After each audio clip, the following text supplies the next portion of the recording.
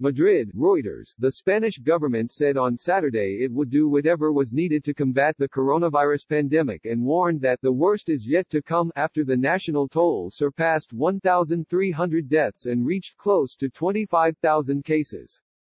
The second worst outbreak in Europe showed no sign of slowing as the death toll jumped by more than 300 from the previous day. Intensive care units are filling up in some hospitals.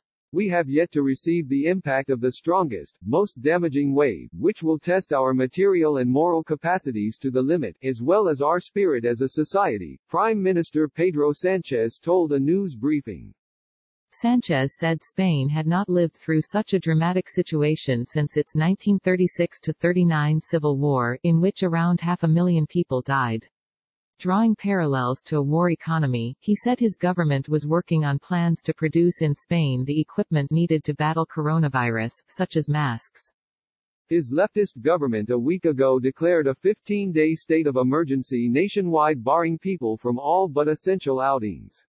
Sánchez praised the exemplary response and said he had no plans to strengthen the restrictions, which he called the toughest in Europe. The Prime Minister also made no mention of extending the state of emergency, though he warned of tough weeks ahead. Spain's death toll jumped to 1,326 from 1,002 the day before, according to Health Ministry data released on Saturday. The number of cases rose to 24,926 from 19,980. The death rate from the current data is around 5%, Maria José Sierra, a top official at Spain's Health Emergency Committee, said at an earlier briefing. But she suggested the real rate is lower as testing has mostly been conducted on people in hospital, meaning there are likely far more cases. Testing is set to increase. The government announced on Saturday it had acquired more than 640,000 testing devices and said that number could quickly reach 1 million. 6 million more devices could also be on the way, Sánchez said. Raquel Yati, director of Carlos III Public Health Institute, earlier said the first devices were being distributed on Saturday and added the government was working on acquiring 4 robots that could bring the number of daily tests to 80,000. That would be up from 15,000 to 20,000 a day at the moment. Robots are helpful as they can conduct automated testing, she said. Authorities also said they were acquiring more medical equipment, including 700 ventilators. Around 1.3 million protective masks were distributed on Saturday across Spain for healthcare staff and patients. There is growing concern about overcrowding at hospitals and complaints that facilities could be running short of equipment, such as masks.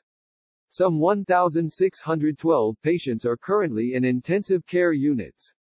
Ricard Ferrer, chairman of Spain's Intensive Medicine Society, told public television channel TVE that he expected that in 8 to 10 weeks around 10,000 patients would be in intensive care units. Ferrer said Spain had the capacity to deal with that number, but added that he hoped that from Monday the confinement measures would start having an impact on the number of cases. On Friday evening, military personnel moved patients from hospitals in Madrid to others with more space.